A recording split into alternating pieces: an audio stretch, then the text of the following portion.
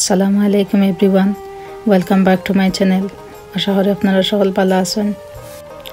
আজকে আমি আপনারা লগে শেয়ার করবো মাংস দিয়া আলুর তরকারি কিলা রান্না হয় ও রেসিপিটা। আশা করি আপনারাও ভালো পাইবা। এই রেসিপিটা নয়া কিছু নাই, তারপরেও আমি শেয়ার করলাম আপনারা লগে। আমি মনে করি আমি যেলা রান্ধি আপনারা লগে শেয়ার করি রেসিপিটা, অবশ্যই আপনারাও ভালো পাইবা। মাংস দিয়া আলুর তরকারি রান্না লাগি এখানে আমি 1.5 কেজি পরিমাণের মতো খসির মাংস নিয়েছি আর মিডিয়াম সাইজের 4-5টা আলুরে কাটা রাখছি। আপনারা চাইলে লাম বা গরুর মাংস দিয়েও করতে পারবা। এখন আমি যে হাঁড়িতে রান্ধাম ও হাঁড়ির মাঝে 1/3 কাপ তেল দিলাম আর এখানে রাখছি আমি মেথি পাতা, ডালচিনি, এলাচ, তেজপাতা, লং আর গোলমরিচ দিয়া। এখন একটু আমি বালা করে লাড়িয়া দিয়েও দিলাম আদা রসুন পেস্ট। পয়লা দিলাম এখানে 1 চামচ দিয়ে একটু লাড়িয়া দিয়া বাদে আমি দিলাম পেঁয়াজ এখানেও আমি মিডিয়াম সাইজের 3টা পেঁয়াজ রেখাটা রাখছি আর একটা টমেটো রেখাটা রাখছি। টমেটোটা অবশ্য অপশনাল, যদি আপনারা বালা পাইনতে দিবা, না দিলেও কোনো অসুবিধা নাই। আমার কাছে ভালো লাগে একটু মাংস তরকারির মাঝে টমেটো দিতে, তো তা লাগে আমি দিছি। আলাদা একটা ফ্লেভার এড আর কিছু নাই। তো এখন আমি দিলাম লবণ দিয়া একটু লাড়িয়া দিয়া বাদে আমি গুড়িয়ে রাখিলাম 1-2 মিনিটের মতো। 2 মিনিট বাদে আবার উদলাইয়া দিয়া একটু লাড়িয়া দিমু আমি। লাড়িয়া দিয়া বাকি আদা রসুন আরও 1 টেবিল চামচ দিমু দিয়া আর একটু বালা করে লাড়িয়া দিমু। আর এখানেও একটা কথা, মেথি পাতা দিছি এখানেও আমি। যদি আপনার কাছে মেথি পাতা না থাকে আপনারা মেথি সিডও দিতে পারবা বা হোল পাঁচফোড়ন দিয়েও বাগার দিতে পারবা। তখন আমার পেঁয়াজ রসুন বাজা হয়ে গেছে। এখন আমি দিলাম মাংস কিন্তু আগে থাকে আমি দইয়া রাখছিলাম। তো এখন দিয়া বালা করি আর একবার লাড়িয়া দিমু। বালা করি পেঁয়াজ রসুনের লগে বা সকল মশলার লগে মাংস কিন্তু আমি বালা করি মিক্স করবো। বালা করি মিক্স করিয়া বাদে আবার আমি গুড়িয়া রাখিলিমু 2 থেকে 3 মিনিটের মতো।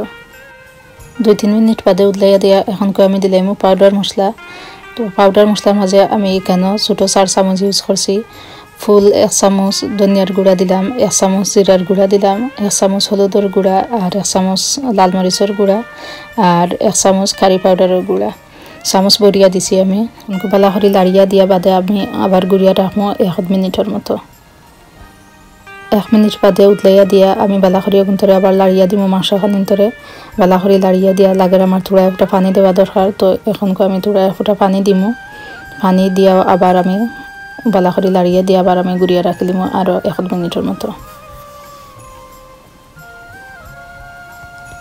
1 মিনিট বাদে উতলাইয়া দিয়া আমি মাংস গুন্তরে বালা করে লাড়মো। যে পানি দিছিলাম পানিও টানি দিছে। এখন আমি মাংস গুন্তরে আরও একটু বালা করে লাড়িয়া দিয়া বাদে আবার তুড়া একটা পানি দিয়া আবার গুড়িয়া রাখবো 2 থেকে 3 মিনিটের মতো। অপেক্ষা করবো যত সময় পর্যন্ত আমার মাংস বালা থেকে হিচ্ছে না অত সময় পর্যন্ত। আর 2-3 মিনিটের মাঝে মাঝে আমি লাড়িয়াও দিব। 2-3 মিনিট বাদে এখন লাগের আমার মাংস প্রায় হিজে গেছে। এখন আমি দিলাম আলু দিয়ে বালা করে আলু গুন্তরে মিক্স করবো মাংস লাগে। আপনারা যদি গরুর মাংস দিয়ে রান্ধতে আপনারা টাইম বুঝিয়া দেখিয়া দিবা, কারণ গরুর মাংস খাসির মাংস থেকে হিজতে একটু টাইম লাগে। তো একটু যে সময় দেখা মাংস প্রায় হিজে গেছে ওই সময় আলু দিলেই বা আলু দিয়া বালা করে লাড়িয়া দিয়া 1 মিনিটের মতো আমি গুড়িয়া রাখছিলাম। এখন আবার উদলাইয়া দিয়া বালা করে লাড়মো।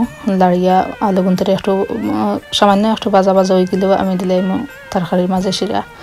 তো এখন লাগে আমার শিরা দিবার সময় হয়ে গেছে। আমি 4টা কাঁচামরিচ দিলাম এখানে।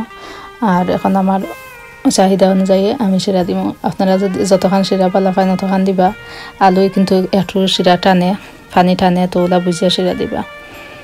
তো এখন আমি আবার গুড়িয়া রাখবো।